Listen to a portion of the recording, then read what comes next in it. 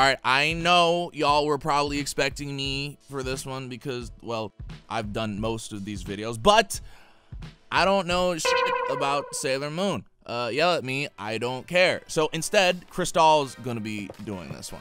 Crystal? Hi. Personally, I am honored to take up the stand arrow and stab all of the Senshi with it. This time around, I'm going full Shoujo's Bizarre Adventure and giving all of your favorite Sailor Senshi stands of their own. There's no better place to start than with the Moon Princess herself, Usagi. After learning that she's the reincarnation of Princess Serenity, manifesting a stand probably won't be that big of a shocker. Plus, I have the feeling that Usagi wouldn't mind having someone else to order around or do her dirty work, you know? I mean, it's a vibe. I wouldn't mind that either. That would be nice. Somebody please do my laundry. But look, Usagi's stand isn't about trading blows. Just like its user, this stand is built for healing and love. And some loves kill.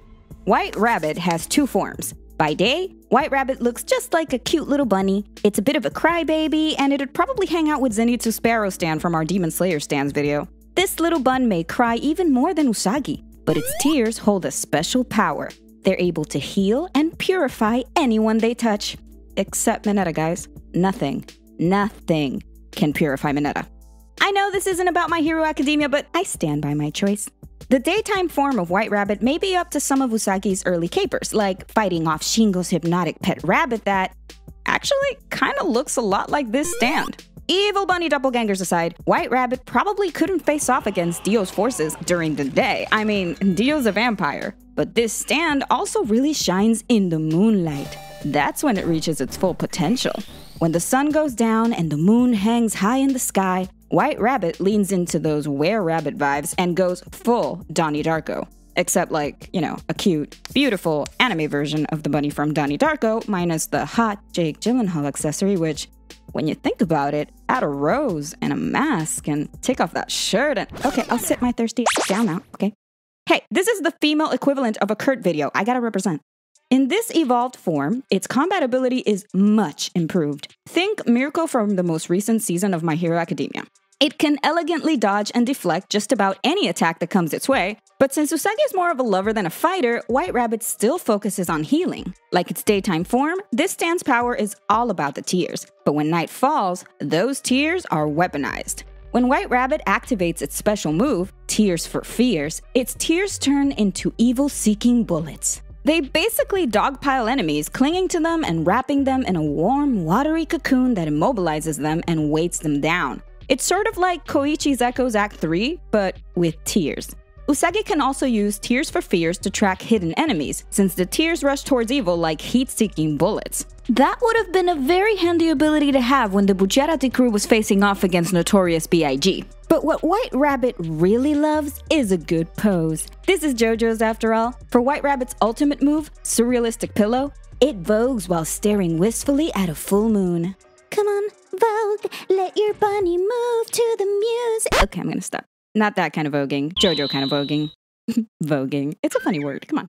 Once that happens, White Rabbit's tears spread far and wide, cleansing any enemies or evildoers they encounter and purifying their hearts. Remember in the Pokemon movie when all of the Pokemon basically cried Ash back to life after he turned to stone? It looks kind of like that. White Rabbit's tears can soften even the hardest of hearts. Even Bakugo. I am not over that movie, okay? So yes, I'm gonna bring up Bakugo a lot. He's like my main now. Deal with it. But wait a minute, how did Usagi get here in the first place? She's just a normal high schooler. Well, everything changed when she encountered this next pair of stand users, Luna and Artemis. There's nothing I love more than an animal stand user. Shout out to Iggy. You may not be the best boy, that's Rohan, but you are a good boy. Good boy trademark. So I'm taking a cue from that exceptional mutt and giving Luna and Artemis a stand of their own. Salt and pepper. This shared stand ability requires both cats to be present in order to activate. Like in Yaba from Stardust Crusaders and Diamond is Unbreakable, these feline celestial guardians possess rarefied knowledge of both the Moon Kingdom and stand-up power. They prowl the streets of Tokyo looking for mites to chase, keyboards to sit on, and potential stand users to awaken. But just like in JoJo's, potential stand users must meet a very specific set of criteria in order to awaken their stand. In JoJo's Bizarre Adventure, you have to have a strong constitution, and, well, when you're stabbed by the stand arrow, if you do, you get your own punch ghost. If you don't, you f***ing die. But the test Luna and Artemis put potential stand users through is way more harrowing than death, yes, I know. Cats. They make you watch Cats, the movie.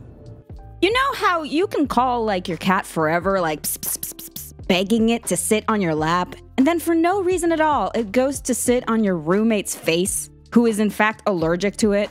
Yeah, Salt and Pepper is just as fickle and confusing, and by confusing, I mean he's like all cats. An evil feline overlord out to torture you psychologically by scratching your favorite gaming chair and making you watch. Slowly. Let's say Luna and Artemis think you're a potential stand user. Salt and Pepper will appear before you as a totem pole of living lucky cat statues, one black and one white. When you get close enough, because, I mean, who wouldn't try to pet a cat? That's how they get you. They get you to submit to the purr. I love cats. They own me. Salt and Pepper activates cat scratch fever and lays into you with its sharp little claws. Then, the test begins. You have to make both cats happy with a series of items that appear, and if you have ever encountered a cat in your life, you know that making one cat happy is impossible. So, you're already dead. Let's just quit now. But if you're stubborn and you want to continue, fine. One likes tuna, the other likes whitefish. One likes feather toys, the other likes catnip mice. And there's no way to tell which likes which. If you choose wisely, Luna and Artemis will acknowledge your lowly existence by sitting on your lap, awakening your stand. Meow, mission accomplished. Anyway, that's what happens if you succeed. If you choose poorly, well, a much darker fate lies in store for you, my friend. Have you ever heard of toxoplasmosis?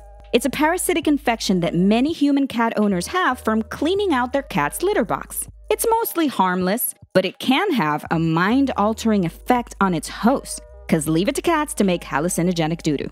Some even say it makes cat owners more loving and deferential to their pets. You see what I mean by alien overlords? Aliens. It's aliens. Anyway, that's creepy enough, but in the world of Sailor Moon, it's way worse. If you don't develop a stand, get ready to become their zombie slave. Salt and Pepper's special move, Black Magic, infects enemies with the parasite, and their victim lives out the rest of their life under the thrall of their feline emperors / alien overlords.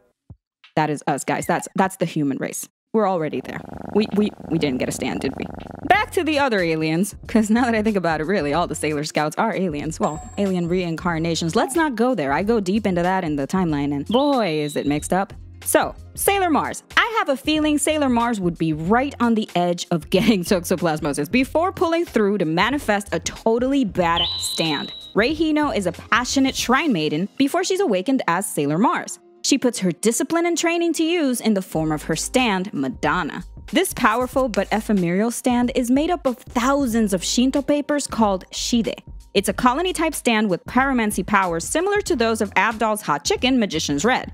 Both Madonna and Rei are driven by holy vengeance and a desire to cleanse the world of evil. But where Usagi cleanses the world through healing tears, Rei's vengeance comes in the form of purifying flames. Madonna is pretty much a force of nature. Its shide papers move a lot like Yubaba's paper soldiers in Spirited Away. They can swarm like a flock of birds and sentence enemies to death by 1,000 paper cuts.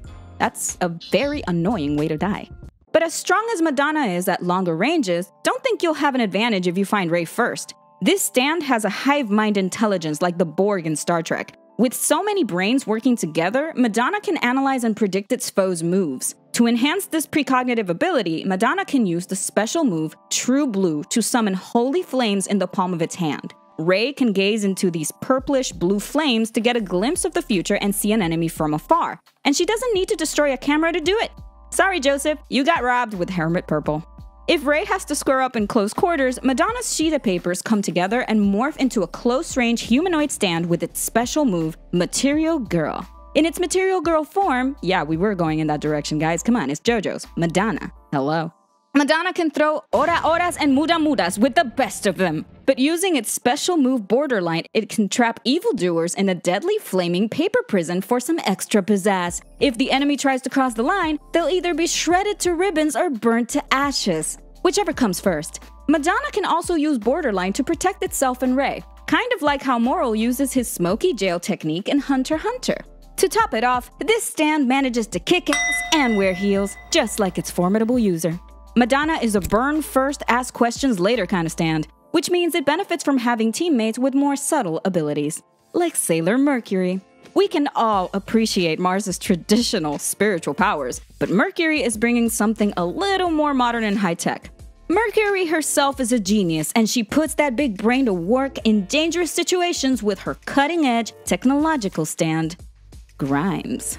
Grimes is a tiny, long-range stand that flies around, gathering intel on enemies while Mercury tracks and controls it from a safe distance. It's kinda like Harrow from Gundam, just cute. Like a cute little BB-8 looking thing. That's what I mean, like BB-8 Grimes. BB Grimes. As Grimes hovers around, it pings Mercury when it recognizes somebody as a stand user and tags them as a threat. Yes, a stand that detects stands. No more wondering if something weird is the work of an enemy stand user. I mean, the fabulous clothes that stand users wear are always a dead giveaway, but Grimes lets Mercury know for sure. Once Grimes scans an opponent, it gives Mercury all the details she would ever need or want about them. And their stand. She can pull up all the data on a tablet, kind of like a 21st century version of Babyface, the laptop stand from Part 5. Okay, so Grimes is great at performing recon. Mercury's a team player, you know? But what happens if her stand gets spotted and has to defend itself? Well, it can't really attack, but it can completely digitize its opponent and transport them to its own pocket dimension, so I guess that works. It's like Tron, piece by piece. Grimes scans their opponent until they're trapped in her frozen digital world called Oblivion. Once they're inside, they must pass a series of trials. They basically play Jeopardy. It's kind of like the younger Darby's brother stand, Atum. But instead of playing, oh, that's a baseball, you have to answer trivia questions. Hey, Mercury reads a lot of books, so you better hope you know as much as her if you want to escape. For every question you get wrong, you get further encased in ice. Too many wrong answers, and that's it. You're officially stuck in oblivion as an ice sculpture. Sure, Grimes could just try digitizing an enemy stand user from the beginning before it ever comes to blows, but it's not that simple. You ever try to download something on really bad internet? Yeah, imagine sitting there watching that little bar slowly fill up, only there's a stand user trying to kill you. Downloading an enemy takes time. So Grimes needs to either keep dodging or have an ally distract her victim before they get a chance to retaliate.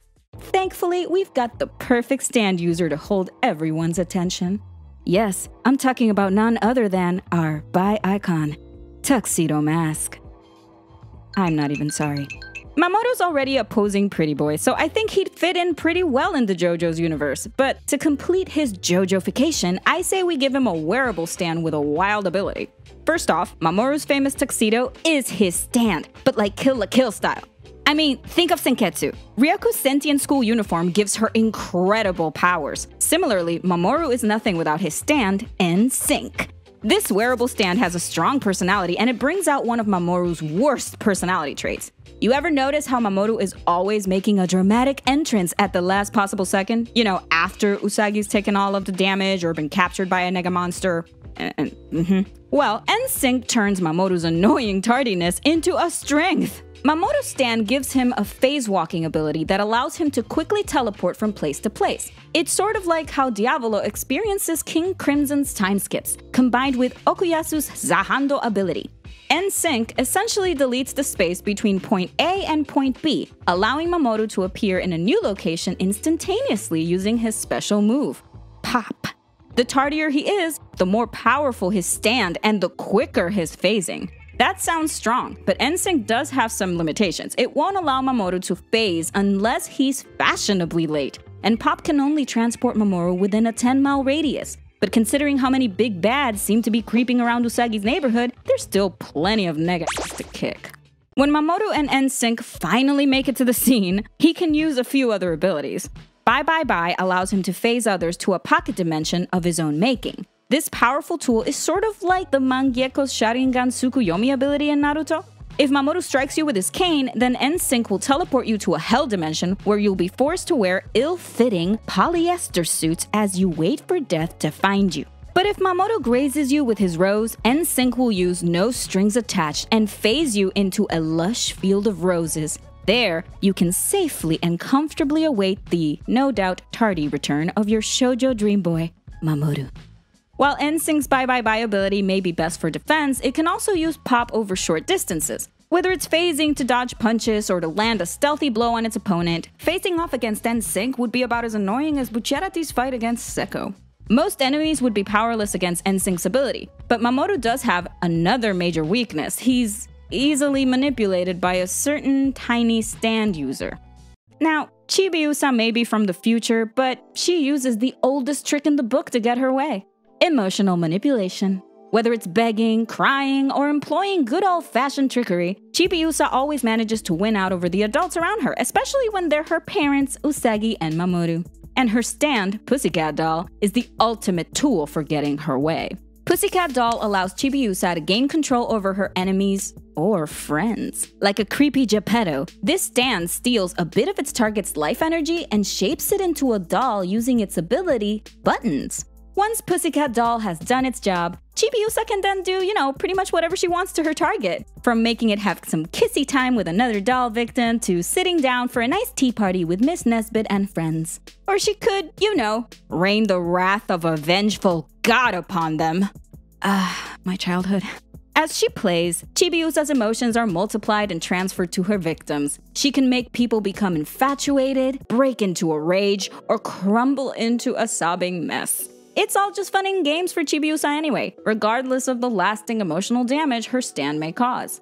Pussycat Doll itself looks a lot like Sabrina from Pokemon. And sure enough, that weird psychic-type trainer also turned Misty and Brock into dolls. Much like Trisha's stand, Spice Girl, Pussycat Doll is able to freely communicate with Chibi-Usa, guiding her transformation into a formidable stand user. But it's Chibi-Usa's job to temper the more volatile aspects of her stand's personality. Still, she's only a kid, so things can get out of hand pretty quickly. I don't think it'd take long for Usagi to get dollified by Pussycat Doll. And I have a feeling Luna P might get jealous and fall victim to the stand's whims. Hopefully, Chibi-Usa and Pussycat Doll won't have to see a lot of battle, but if they do, Pussycat Doll can act of its own accord like Spice Girl to protect Chibi-Usa. With its ability Don'tcha, it can attack an enemy and transfer Chibi-Usa's feelings of fear to them, leaving them unable to fight. Or it could cause them to become overwhelmed with panic or anxiety, incapacitating them. That sounds like my regular Monday.